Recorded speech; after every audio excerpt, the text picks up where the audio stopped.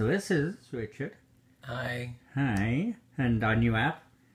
So tell us a bit about yourself. I'm 25. I was born in Panama City. I'm pretty much from Tampa. I'm a hairstylist, and I've been managing hair salons for 5 years. So have you ever been outside of Tampa? Yeah. To live? Pensacola for about 6 months. But I don't know. I was taking care of my dad at the time. Oh, okay. Traveled much? Not really. I've never been north of Lake Mississippi. Oh my god. Okay, so hair manager? Mm-hmm. Have a hair license to cut hair or just manage yourself? Oh, no. I have a cosmetology license, too. Oh, okay. From which school? Remington College in Tampa. Oh, okay. So, guess that's something you like doing? Oh, yeah. No, that's definitely my passion. Mm-hmm. Most definitely. You gay enough to be a hairstylist? Whatever. Look at Oh, you. my goodness. So, yeah, quite an interesting backstory about you ending up coming here. Tell us about it. Say that again? Quite an interesting story about you ending up coming here. Oh, goodness. A friend of mine, well, I thought we were friends. That's kind of weird, I guess. I was told that we were boyfriends, which, yeah, after about 3 days being together. Doesn't someone normally ask to be boyfriends? One isn't usually told that you're boyfriends. You would think so, right? But I personally myself was told, and I told him about, doing this, and he actually suggested me applying to come here. And then once I did, of course, he started trying to talk me out of it. And then once I got here, and I talked to Wes, and Wes convinced me, he's like, no, this is not a bad place to be, and it's not a bad thing. And he told me just to try it out for 5 days. And I came here, and, the members are very supportive people. And, I love it here. Of course, the guys are nice, Zach is awesome, and the members are very supportive, happy people who I can actually open up to and tell about the things that have happened in my life. So what sort of things did you think it was going to be when you were getting all worried and thinking, no, this wasn't for me? Well, my friend slash maybe boyfriend, I'm not sure exactly.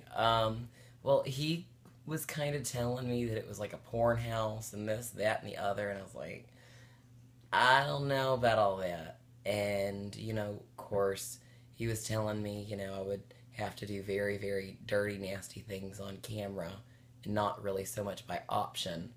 And it just kept going on, and I was like, I don't know about this. Yeah. But then I talked to Wes on the phone, and... And how many dirty, nasty things have we made you do? Not a damn one. Exactly. I may have done some dirty, nasty things by yourself, but that's your choice. Own will. But that's your choice. Yes, that's something that I chose to do. Exactly.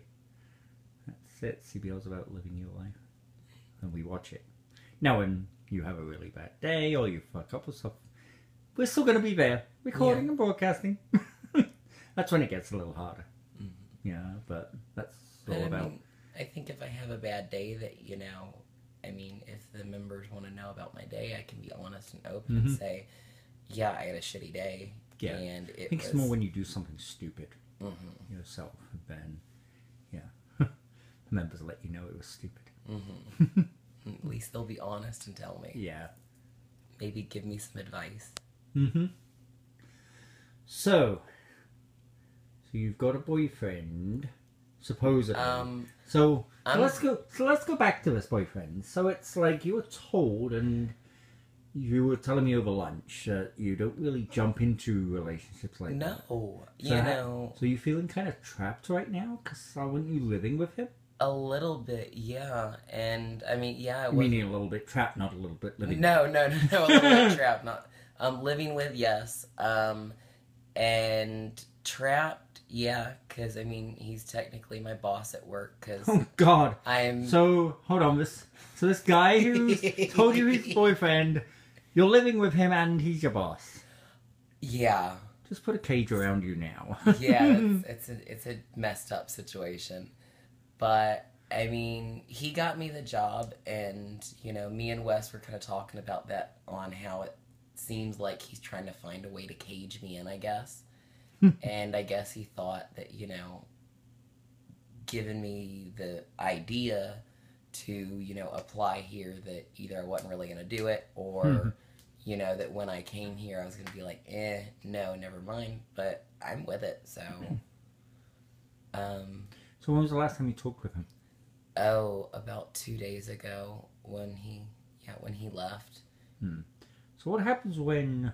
Because I'm guessing he's going to call you today, tomorrow, and see how you're doing. Well, and you say you're having a good time. What do you think he's going to say? That I don't know. I know that he was mad that I stayed after the first night, so he did tell me for me not to come to work. So he was mad that you stayed. Yet he was the one who told you to apply. I know, I'm confused myself. So, but I don't know. I guess he really didn't think that I was going to stay here. But, yeah. I mean, I'm almost to the point where I want to do something to better myself in my life. So, if telling the crazy man who's trying to trap me in and be my boss at the same time to F off, then, well, that's what has to be done. Right. So. God, it's getting, really dark. Every time you mention him, it gets darker. Are you sure you're not dating Satan? It's getting really dark right now. Oh my goodness. It actually did. I just noticed that, twice. It's... The sun doesn't like him either. Oh my goodness. So what else do you want to know? Well, so you've seen obviously a bit about what CBL is. If you were accepted, what would you try and do in the 6 months? Well, I mean, how would you use CBL to better yourself? My main thing is, I've made some really messed up decisions in my life, and I'm just trying to rebuild and better myself. And I know that in 6 months' time, I mean, I can find another salon to manage. I can get my driver's license back from getting that stupid DUI thing. And, I can rebuild myself and rebuild my life. And then after 6 months is over, I mean, if I didn't decide to stay and, move on with my life, then, I mean, I would be to the point where I need to be, to where I could be back on my own 2 feet again and not have to depend on somebody trying to cage me in, or, I'll be able to depend on myself again. Yeah. And you'll be able to get a relationship that you want.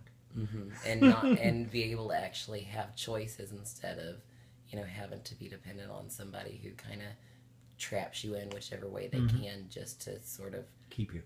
Pretty much. And I'm not a canary or a bird, so I mean, I don't think that's fair. And I want to be a better person. I want to better my life. So. Right. Good. So tell us about this DUI. Oh God. Oh, it was so bad. It was so bad. Oh, and I have dirt on my forehead. Well, see, I was off work and I was at home and I was drinking and I was detailing my car, and in the sun drinking. Detailing your car is probably not a good idea in the first place, but after about 6 hours of completely detailing out, I realized that my car had been on the entire time and I burned up most of my gas. And so I went to go to the gas station next door to my apartment complex.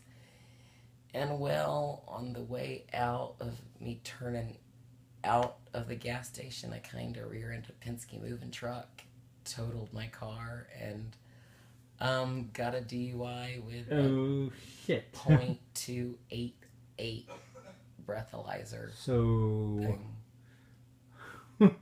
Well, at least I guess one thing, at least you could walk home. But of course you didn't get to go home, did you? No, I spent somewhere in between 4, almost 6 months in the county jail because of DUI. Ouch. Yeah.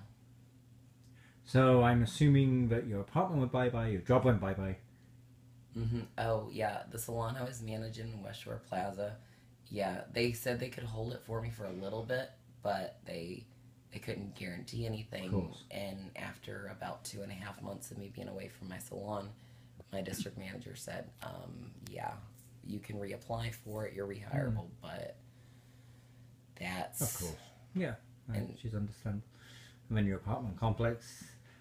Oh, yeah, no. No rent, no housey. They weren't happy about that, so my family had to go and get my things, and, you know, One stupid decision, and... I know. Yeah. Not to mention your insurance company probably wasn't so happy. Yeah, no, Geico's pretty mad at me right now. They paid off my SUV and everything. Well, of course, yeah. But yeah, I had just gotten it about 3 days before, so, I mean, the remainder that they had to pay was probably pretty high. Not to mention the truck that you hit. Oh, there was no damage to the big Penske moving truck, because the big black bar that's on the back of it, yeah, it was like almost level with right where my hood was. So when I kind of slammed into the back of them, it crunched up everything in my hood and it totaled my car out. Oh God. So of course, once you finally do get your license back and a car, and you go for insurance, they probably won't like me too much, or I won't like them. I don't know. Which you won't like the monthly rates, like they tell you. That's what you're not gonna like. And that's when you're spending like $800-900 a month on insurance. And I mean, that's one thing that I do want to do. I mean, hopefully, you know, I'm accepted here, but if I am, then I want to be able to pay off my fines, and I want to be able to get my license back, because by that time I'll be able to, and to start putting away money for a car again. And so where are you at in the whole DUI process? I'm still sort of in the beginning stages, I guess. I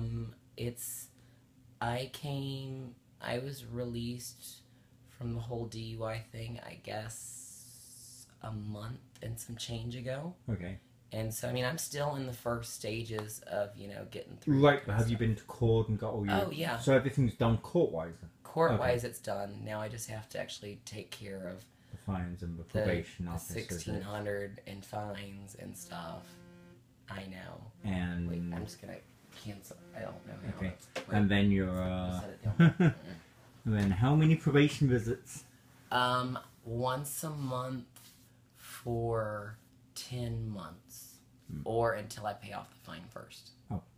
So they said once I do that, my course, the fine, and the driver's school, the fine, and community service, that I'm done.